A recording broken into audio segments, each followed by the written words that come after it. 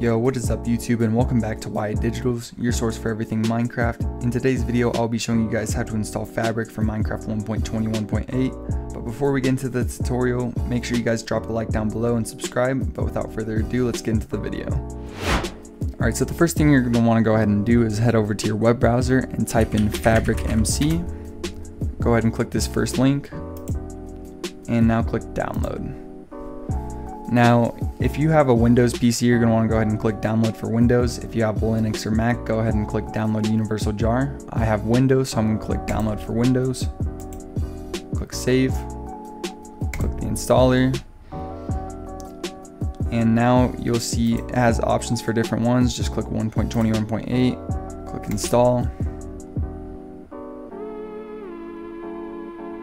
click OK, and now we're going to need the Fabric API. So go ahead and go back to your web browser, click this Fabric API thing right here, and now it'll take you to this page. Click download, click download file again, and now you'll have the Fabric API.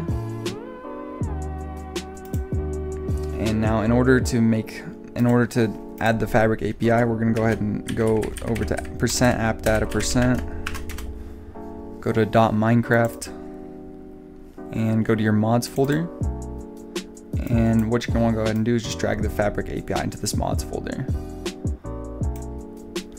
Alright, and then once you have that done, go ahead and go over to your Minecraft launcher,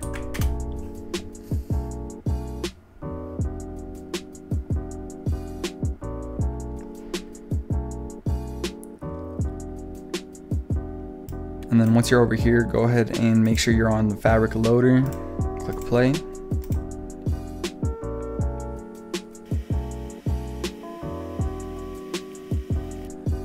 And boom, now we're done. As you can see, if you look down here, it'll say Fabric modded, and now you can install any Fabric mods you want. If you guys enjoyed this tutorial, please make sure to leave a like down below and subscribe, and make sure to stay tuned for more content.